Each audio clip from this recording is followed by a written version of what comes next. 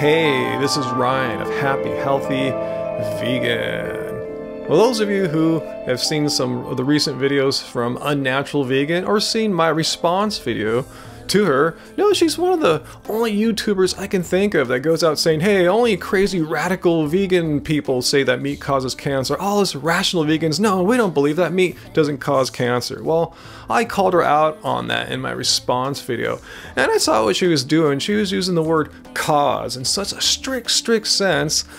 Like if you couldn't see the cause and effect happening before your eyes, she wouldn't say there's any causation there. I'm going, well, if you're gonna think like that, if you're gonna have such a strict standard, you wouldn't even be able to say that smoking causes cancer. So she made a response video to me, and what she says, oh no, smoking causes cancer. I'm not denying that, but meat still doesn't cause cancer. So what I'm gonna do in this video is respond to her, because a lot of you guys wrote to me really confused still what's going on. And so this will be a very, hopefully not too boring, a more philosophical response video. You're not going to see all the fireworks that Vegan Gains or Duran Rider might do.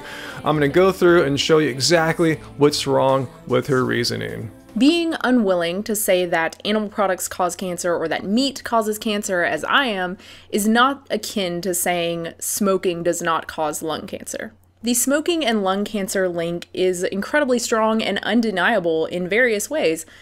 The link is incredibly strong and undeniable. That seems to be her basis for determining if there's cause and effect, as there is for smoking cigarettes and cancer. But by the way, this strong and undeniable thing, this is not a part of science. It's not some standard that's in logic or anything like that. This is her own thing she made up for that last video. So I'm not even gonna complain about that. I'm gonna let her have that. So let's look at and see how well that stands up.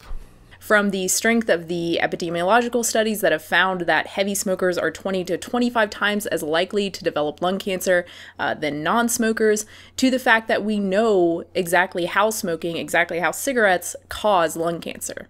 If you really look at what she's saying there, she believes there is a causal connection between smoking cigarettes and lung cancer, which I do believe, by the way.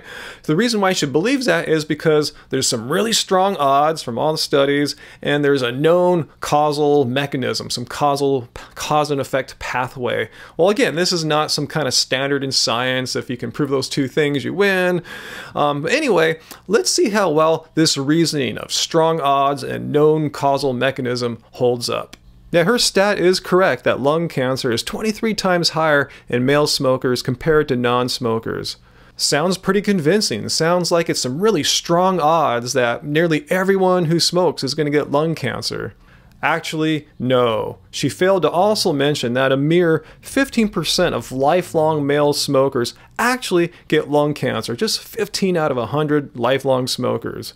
I personally wouldn't want to take that 15% chance, but still, 15 out of 100 lifelong smokers getting actually lung cancer. Is that really the strong odds that she was, all boasting about earlier that we need to have to see cause and effect?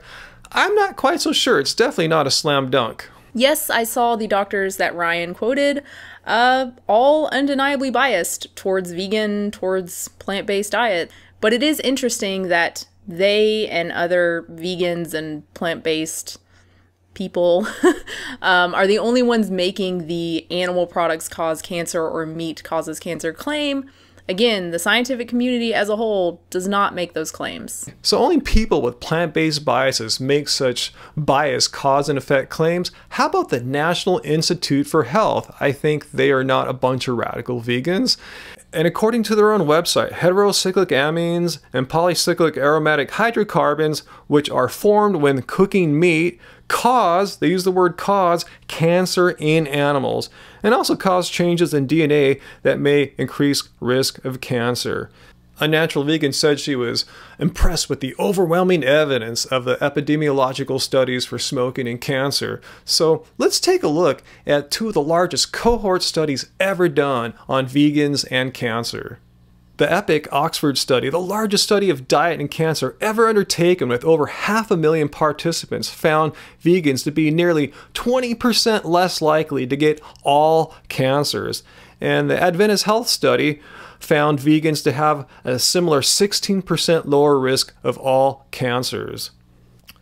So vegans have a nice but modest, 20% decreased risk of getting all forms of cancer. Not a slam dunk, but neither was it for smokers. Remember, let's talk about strong odds here. Only 15 out of 100 smokers, lifelong smokers, actually came down with lung cancer. 15% increased risk.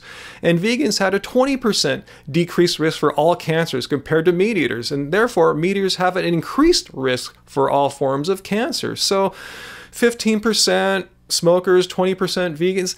It's looking like meat eating and causing cancers on the same equal strong odds footing that smoking cigarettes and getting cancer has. I see literally no difference. Now that we know her strong odds criteria for showing cause and effect does not work, let's look at her other one, that is having a known cause and effect mechanism, knowing how cigarette smoking actually leads to lung cancer. There has to be some kind of causal mechanism in place. And I agree, there's some strong ones for cigarette smoking leading to cancer. However, she denies that there are equally as strong ones for eating meat and getting cancer. And I disagree. There's some really, really strong known causal mechanisms that she just glossed right over. For example, a recent study from 2014 shows how a sugar molecule called NEU5GC, which is found in red meat, triggers an inflammation response that contributes to tumor growth. It was big news earlier this year with many major news sources covering this. And as it says here, rats that were fed that sugar molecule got 5 times as many tumors than those rats fed a normal diet. Sounds like a pretty plausible causal connection. And that's far from the only one. Dr. Greger of nutritionfacts.org has dozens of studies showing strong causal mechanisms. And I know people like Unnatural Vegans are saying, well, he's biased, nya. Well, he's just presenting the research. He's not the author of any of these studies. All these authors, for all we know, are non-vegans, and they're published in just boring academic journals, which have nothing to do with veganism. So don't dismiss the truth of these studies just because someone who happens to eat a vegan diet is the one holding it in front of your face. But let's see what he has to say. Cancer feeds on cholesterol. Transformed cells take up LDL, so-called bad cholesterol, and is capable of stimulating the growth of human breast cancer cells in a petri dish. As I clearly shown here, if you accept Unnatural Vegan's own criteria of strong odds and causal connection, eating meat causes cancer exactly in the same way that smoking causes cancer. No difference here. And I'm sorry I had to make this second video. I didn't really want to, but once I saw her response video to me, I see what she's doing there. She speaks very convincingly, very confidently. Like, she speaks like an authority. You just kind of want to trust what she's saying. But once you look at what she's saying with really close scrutiny, as I did here, having to break out some big philosophical tools to do so, you see her argument just collapses on itself. So anyway, post your questions and comments down below. Let me know what you think. Promise we're going to get back to some regular, non-confrontational videos. It's not my thing to just, tear apart people's arguments. So if you got something out of this video, hit like, comment down below. Tell me what you think about all this stuff. Subscribe to our channel up here or down there for more from Anji. We'll get back on camera soon too here. And until next time, guys, keep it carb, baby. Keep it carb.